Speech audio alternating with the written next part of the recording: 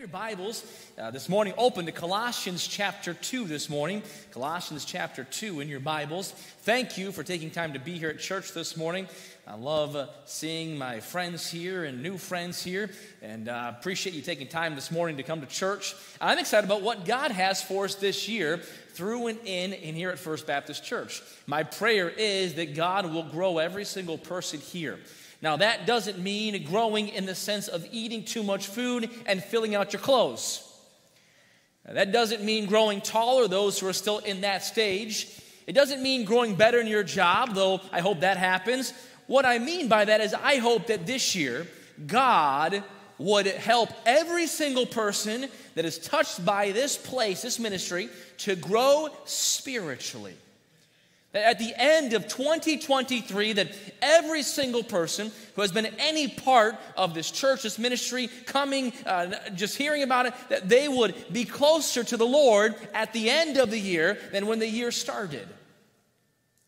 That we would have a stronger relationship with Jesus Christ when this year is done than when the year started. That we would have a better communication. Our prayer life would be better, would be stronger at the end of the year than when it started. That's growth as a Christian. That our attitude would be more Christ-like at the end of the year than at the beginning of the year. Does anyone ever struggle with a bad attitude? Right? My hand's up. Say, oh, Pastor, you have a bad attitude? Oh, sure. Slow drivers, incompetent people, they can all, man. But you know what? I need the power of God in my life like you need the power of God. And we ought to walk with God every single day. So we come to Colossians. Our theme for this year is being rooted in Him. And that Him, by the way, is Jesus Christ. All right? Young people, it's not about your parents. All right? They'll help your parents walk with God. It's about Jesus Christ. Old people, it's not about your parents, your grandmother who prayed for you. It's about Jesus Christ. Not about the pastor or the staff. It's about Jesus Christ. And we all have to be and are supposed to be rooted, founded, and built up in Jesus Christ.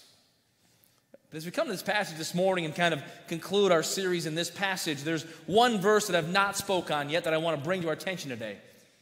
And really, if I had to sum up the sermon, all right, and give it to you kind of in a normal earthly idea, it would be this. Make sure you consider the Flintstones.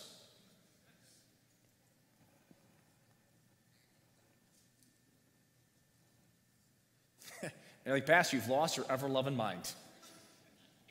No doubt about that.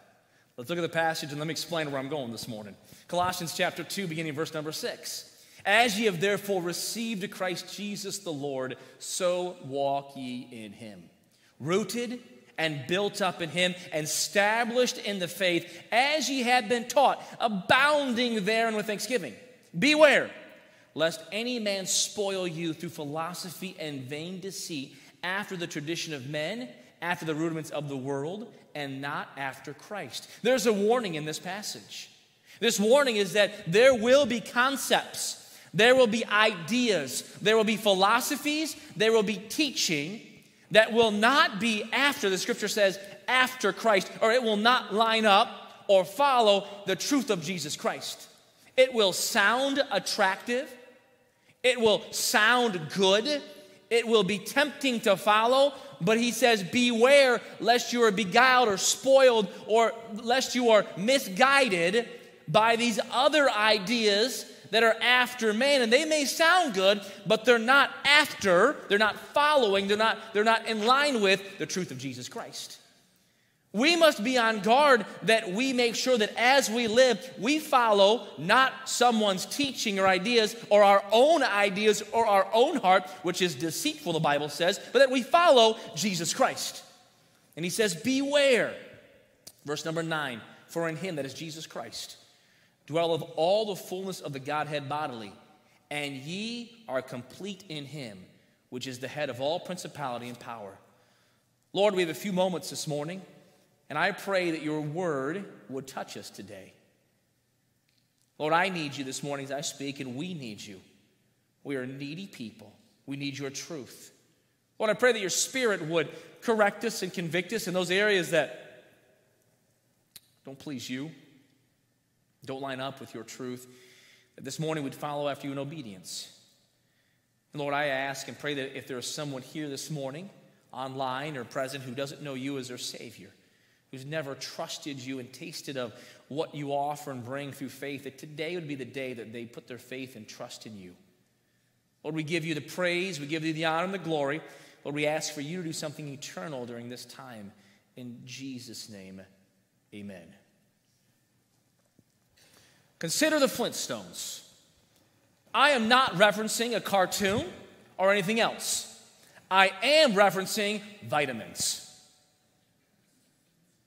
Just out of curiosity, I want to know how many people take some sort of vitamins daily. Put them up there. Those who don't, I can tell already you look a little sickly already. At our house, like it or hate it, we take multivitamins. One a day. There are kids multivitamins, there are men multivitamins, there are women multivitamins, but the Flintstone gummies, they're the best. They're chewy, they're delightful, and they're almost like gummy bears. They're almost like gummy bears. And apparently, by eating one multivitamin a day, I will be in perfect health until I die. At least that's what I read and hear. Don't you read these things? Boy, I mean, in these commercials, in these advertisements, if you're not taking a multivitamin, then you have one foot in the grave and the other foot on a banana peel. I mean, you are toast. In fact, apparently, someone did a study on this, and 77% of the population, of the adult population in the U.S., takes vitamins. There are over 90,000 products on the market. Yeah, somebody say, whoo. You may be wondering, they said if it's beneficial to take individual multivitamins or individual vitamins versus multivitamins or both. Well, to be honest, I don't care if you take multivitamins. Because this passage is not dealing with multivitamins, it's dealing with the completeness of Jesus Christ. I've known some people who take vitamins and eat very unhealthily the rest of the time. I bet you do as well, and I would be guilty of that sometimes as well. Got my vitamin while I eat this Kogo hot dog. Well, that's not unhealthy. I mean, like really unhealthy, like Ballpark Franks. We know that just by eating a vitamin, it would not offset lack of exercise, a poor food diet. We know that just sticking a vitamin would not solve all life's problems if I continued to still do things that were unhealthy. Yet I have found that there are people in this world who view Jesus Christ like a vitamin they can take.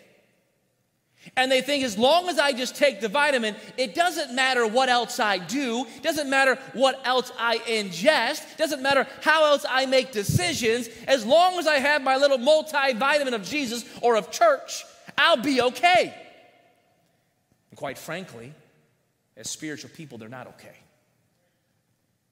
Inside, they're all tore up, their minds are 1,000 directions here and there, and just adding a multivitamin of Jesus Christ did not solve the problem. The decisions of their life are all over the place. You see this, the Bible says a double-minded man is unstable in all his ways. You see their insides are just all tore up, their decisions and here the relationships, everything is all over the place. And here the scripture in Colossians is teaching us, commanding us, instructing us that there is someone that we ought to pay attention to, and his name is Jesus Christ. And not only should we walk in him after salvation, that's verse number 6, and verse number 7, we are rooted and built up in him. Then we're warned with his truth. But here in this verse, in verse number 10, we find out that everything we need is found in Jesus Christ. He is not just a multivitamin. He is every single thing that we need in life. Maybe you missed that. Everything that you or I need is found in Jesus Christ. There are people who are searching in this world for true love. You find love in God and Jesus Christ. They're searching for peace, and you find peace in Jesus Christ. They're looking for help and wisdom. You find help and wisdom in Jesus Christ. You don't need any additives. We don't need any other self-help or reflection. All we have is Jesus, and all we need is Jesus. I'm reminded of that old story about that service. It was a Wednesday night service, and a pastor was taking some blessings. He was asking for blessings from the congregation. Partly through the blessing time, a frail 90-year-old man stood up and his shaking arms and in his quivering voice said, "Pastor, I'm thankful that all I have is Jesus." He sat back down. As the story goes, a few minutes later, a few more people were sharing, and this man got back up and with shaking arms. He said, "Pastor, all I have is Jesus, but all I need is Jesus." My friends, this morning, I ask, are you complete in Jesus Christ? Are you complete? Are you made whole? Are you furnished? Are you equipped in Jesus Christ? It's a song that sometimes we sing, and the song has these words, "In Christ alone, my hope is found. He is my light, my strength, my song. This cornerstone, this solid ground, firm through the fiercest drought and storm. What heights of love, what depths of peace, what fears are stilled when striving cease. My comforter, my all in all,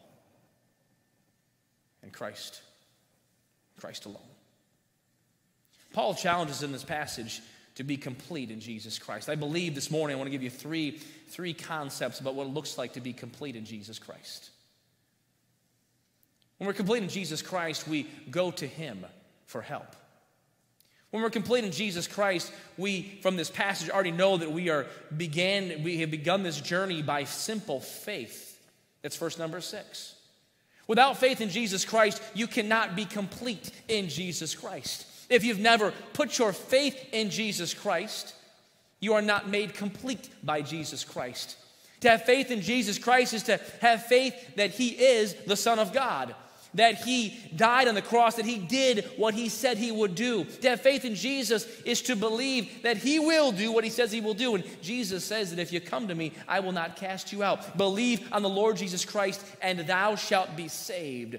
See, this journey of completeness in Jesus Christ begins with salvation. It continues in that rooting, in that foundation after foundation, in being rooted, having those roots going strong into His Word, strong into abiding with Him. Like we looked at last week, having the structure, having Him being the master architect. I want to give us this morning, three attitudes of someone who is complete in Jesus Christ. This morning, if someone is complete in Jesus Christ, they will believe this. Number one, that I don't need anything else. If you need anything else, you're not being made complete by Jesus Christ. I don't need other support. I have Jesus Christ. Now, I'm not saying that friends are bad. I'm thankful. I have friends in this room right here. I count you as friends. I love seeing you outside of these walls. I love seeing you here at church, but I love seeing you outside the church, right? Run into you at Dollar General the other day, and I love talking to my friends here, and run into you at Menards or Home Depot or Taco Bell, heaven forbid. I'm glad for the support, but someone who is complete in Jesus Christ can say, I don't need any other support. If my friends forsake me, I still have Jesus Christ. If my family doesn't understand, I still have Jesus Christ. If my job and my peers and no one else gets it, I still have Jesus Christ. I don't need anything else. I don't need any other support. I have Jesus. I don't need any other ideas. I have His Word. I challenge us regularly here at First Baptist Church to get in and dig into the Word of God. My friends, I promise this book will help you. All right? And my promise is shallow compared to what God promises. He promises that his word will not return void, or it will not be empty in your life. And I promise you this, if you read the Bible, there will be things you don't understand. I can promise you that right now. You're going to read that and say, what? But I'm saying right here, read it, and God will make it plain to you. God will help you. You'll find strength. You'll find strength when you're hurting. You'll find help when you're confused. And listen, someone who says that I'm complete in Jesus says, I don't need anything else. I don't need other support. I don't need any answers. I have my faith. I love 2 Timothy chapter 3, where it says all Scripture is given by inspiration of God and is profitable. It's profitable for doctrine, for reproof, for correction, for instruction in righteousness, that the man of God, now it says man of God, but it means the child of God. It means everyone may be perfect. That word perfect means complete. Perfect. Thoroughly furnished. That means completely equipped. Men, have you ever approached a job without the right tools? Now, my wife accuses me of doing house projects as an excuse to buy more tools. Well, now you're waking up now. I don't know if it's an accurate accusation or if I'd buy the tools anyway. But I know this, in my limited experience as a do-it-yourselfer, that it makes a difference when you have the right tool. You can do a job with the wrong tool. You can hammer with your hand. You can make it stick in the wall. You'll be okay. It doesn't work as well. You can cut something, all right, with a Swiss Army knife. But I tell you, a Sawzall, it's a lot easier. The right tool makes the job easier. And the Bible says, all right, that the Word of God makes us completely equipped, thoroughly furnished, gives us the right tools to live this life. I'm telling you, living life is not for the faint at heart. It's a messy world out there sometimes, is it not? There are real problems and real hurts and real struggles. There are real needs. And we know that in this auditorium right here, and we're just a small subsection, there are real things that we need God's help with. We need His tools for. Someone who finds themselves complete in Jesus Christ said, listen, I have Jesus. I don't need anything else. I read a story about a family a long time ago going on a boat across the ocean. Apparently, the story goes they were a poor family. They had saved up all their life savings to make this journey to head to America.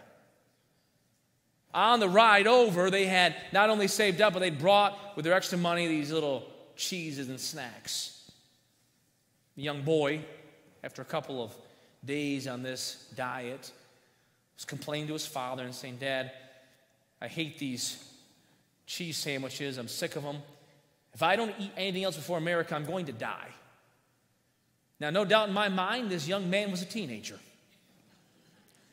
This is how teenagers talk. If I don't have something else, I'm going to die. But before we laugh too far, just remember that in the Old Testament, we had a young man who sold his birthright, who said, if I don't eat, I'm going to die. This is a thing that happens to people. But the young boy on the boat was saying this, probably without much truth to it. And so the father, as a good father, gracious father, gave his son a nickel. He said, go down to the ship galley, whatever, and buy yourself some ice cream. Apparently, as the story goes, the boy returned a long while later. His father said, where were you? The son said, Dad, I ate 3 ice cream cones and had a steak dinner. The dad said, all that for a nickel? He said, no, Dad. They told me when I got there that when we bought these tickets, everything else was included. My friends, when you have Jesus Christ, everything else is included. And when you're complete in Jesus, you find out number one, you don't need anything else. But number two, someone who's complete in Jesus says this, not only do I not need anything else, I don't want anything else. I find contentment in Jesus Christ. I find satisfaction in Jesus Christ. I have confidence in Jesus Christ. In John, book of John, Jesus speaks these words, "These things have I spoken unto you, that my joy might remain in you, and that your joy might be full." When we're in Jesus Christ, we get His joy, and it's an abounding, it's an abundant, it's an overflowing joy. I love Psalm 34, verse 8. "Oh, taste and see that the Lord is good. Blessed is the man that trusteth in Him." Now listen, I like to eat. And it seems that sometimes food finds my way into these sermon illustrations because it's Sunday morning. And that's not lost on me that after Sunday morning is Sunday lunch. And many a time in this auditorium while Pastor Alette was preaching, my mind went to Sunday lunch. All right, now I find myself as a pastor here going to Sunday lunch. Now, I know what I have today I will not share because then you'll be jealous and you'll all show up at my house. So we're having nothing. We are not eating lunch today. I'm kidding. We have a great lunch planned. But the Bible says that once you taste of God, you will find out that He is good. He's good.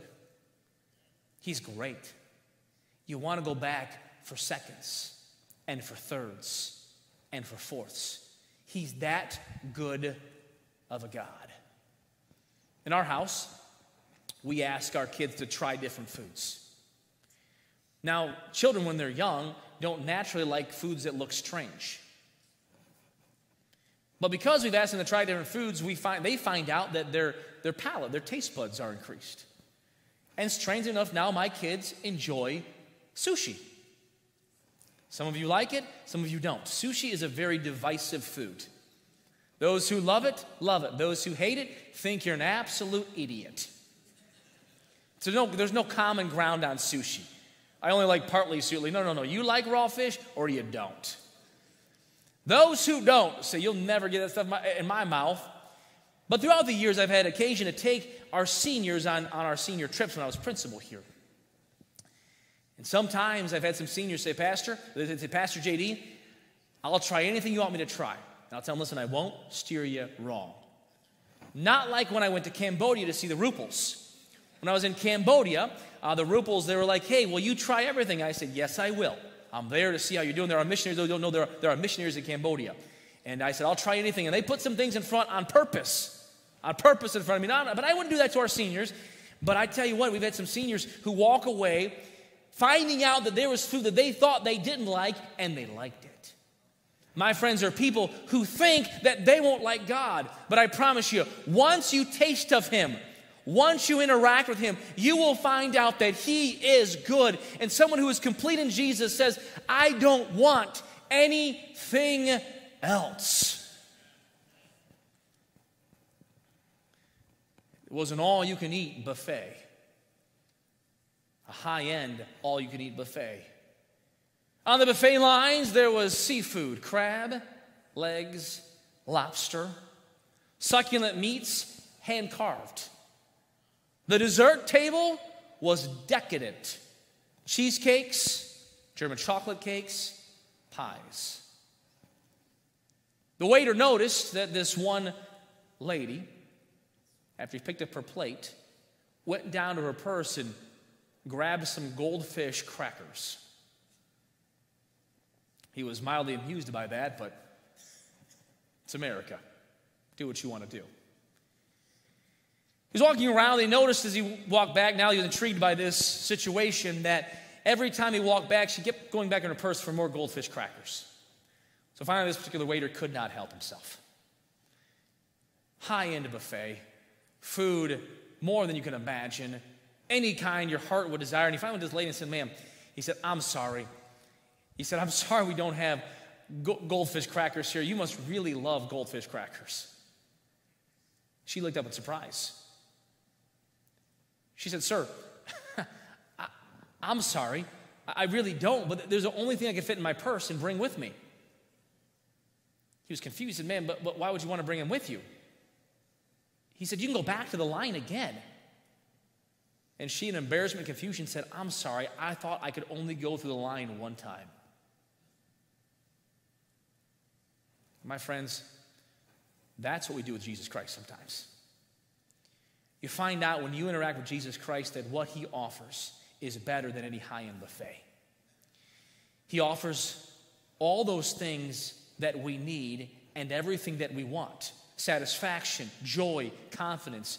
And yet I find that if we're not careful, we dip back down for confidence in something else. We try to find strength in our own ability, in our own finances. Confidence in our own ability to solve problems. And it's like we have this whole buffet of all these things that we can access because of Jesus Christ, and yet we dip down into our purse, into our bag, trying to find these little snacks. And it's like the waiter of heaven says, I'm sorry, I don't mean to be rude, but why do you keep eating goldfish crackers when you have all of this? See, the Bible says we are complete in Jesus Christ. I don't need anything else. I don't want anything else. And number 3, I don't hope for anything else. In fact, when we come to chapter 3 in Colossians, you find, if ye then be risen with Christ. We understand as Christians that this is not all there is. That God has promised a future dwelling place for us. A place of perfection. A place of absolute, wonderful, amazing experience forever and ever with Jesus. That is our hope. We have hope in this life, but we have hope in the next life. I have hope in this life that God is still in charge. Every day you wake up, you can rest assured that God is still on the throne. I have no hope for anything else. Every day that you take a breath, you can know that Jesus Christ is still holding all things together. I think of Daniel in the lion's den. You can't tell me that he didn't have an ounce of fear inside of him, though he had hope. He had hope. He knew that God would either protect him or take him on to glory. That's hope. But you can't tell me there wasn't an element of fear in Daniel's mind. Boy, this may hurt a little bit.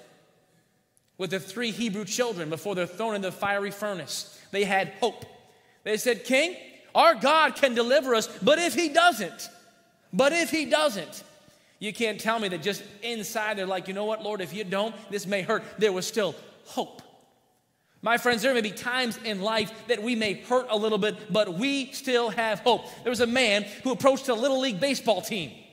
They were down 18-0. And he sees this young 6-year-old boy smiling. He said, sorry, you're behind, son. And the boy said, that's no problem. It's only 18-0 and we haven't even begun to bat yet. That's hope. That's hope. And sometimes in life it feels like it's 18-0, doesn't it? Oh, it does. It feels like the score is tilted the other way, that we can't get ahead. But we've not begun to bat yet. We have hope. We have hope in God, hope in Jesus Christ. Hope is an amazing thing. I read an illustration about some rats. In this illustration about hope and rats, they did an experiment with rats. They put these rats into this container of water. And in just a few minutes, the rats drowned. In this other container, right? Don't look at me like that. I didn't do this experiment. Somebody else did. I just read about it. Some of you look at me like, you terrible. I didn't do this in my house, all right? Clear the record. I didn't do it. But in the rest of the experiment, they took these rats and they took them out every few minutes and put them back in. They found out by taking them out, the rats eventually would swim in the water for 24 hours. These rats, who hadn't been taken out at all, perished very quickly. What they realized is that these rats, for some base element, had an element of hope. My friends, without hope, we're most miserable. We're lost. But my friends, we have the hope of Jesus Christ. Lamentations says this I recall to my mind, therefore have I hope. There's a story about a man. I went to the classroom of 59 students sixth graders. This class was in, I believe it was New York City. It was not in a good area of New York City. And these kids were from low-income homes and families. The graduation rate was awful. They brought in this man who was a self-made millionaire to somehow inspire these young people in this class. He says, as I stood before these kids, these sixth graders, he said, I wondered how could I give them anything that would bring any kind of hope in their life. He said, I immediately scrapped my notes and spoke from my heart. I told them this. He said, I told them, stay in school. And if you do, I'll help pay the college tuition for every single one of you. What they found out when they followed these students to college, that over 90% graduated from high school. You know what they had? Hope. So when we come to Jesus Christ, don't discount the hope that we have in Jesus Christ. Don't discount the fact that, you know what? We can face another day. We can face another test. We can go through another tough situation. I don't look forward to it, and neither do you, but I do know this, that my God shall supply all my need. I know that I can have my hope in Jesus Christ, and if I'm complete in Him, I don't have to find hope in a necessary analysis, or hope in winning the lottery, or hope that the doctor brings back this particular information. I know that I have hope no matter what happens in the God of the universe, and I'm complete in Him. This morning, the challenge is, are you just taking Jesus Christ like a Flintstone vitamin? Where I just kind of pop one and then go about my life? Or are you finding yourself complete in Jesus Christ? Can you truly say, with Jesus Christ, I don't need anything else? With Jesus Christ, I don't want anything else. And with Jesus Christ, I don't hope for anything else but for Him to work. And if you're not, my friend, then come back and be complete in Him. Come back and put that bag back down with the goldfish. Put those other solutions aside and let Him be complete in your life.